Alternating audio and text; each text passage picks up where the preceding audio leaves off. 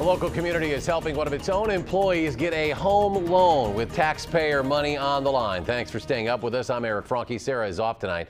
Let's check in with the night team's David Douglas. He's in the news center with tonight's top story. David. We're talking about the top paid employee in the city of Monroe, Eric, the city administrator hired in December. Rules require him to live in Monroe, but he hasn't been able to seal the deal on a loan himself because of financial trouble in his past.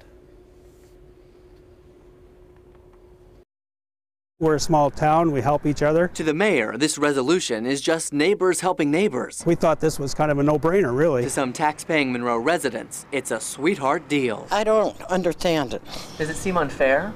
Yes, it does. The words on this piece of paper spell out an insurance policy of sorts for City Administrator Phil Rath.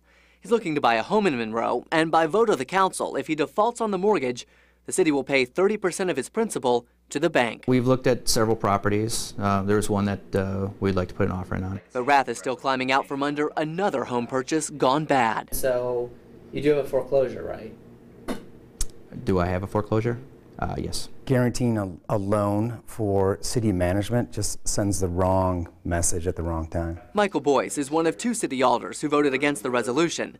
He's sympathetic to Rath, but says Monroe needs to be more sympathetic to its own taxpayers and employees. The city's in the middle of negotiations with most of its bargaining units, and we're asking all of our employees to sacrifice in significant ways. I mean, we start that in, how many others are we going to have to help? Rath says citizens in his city have nothing to worry about. The problems are in his past. I don't take any pride in it. But it's a matter of fact. I do credit the council for giving me a chance and hiring me. Though outside City Hall, the mayor admits others aren't likely to get this kind of treatment. Well, that's absolutely correct. But then, of course, you know, we want this guy here. I mean, he's doing a great job for us. He's going to be saving us a lot of money with his expertise and his knowledge.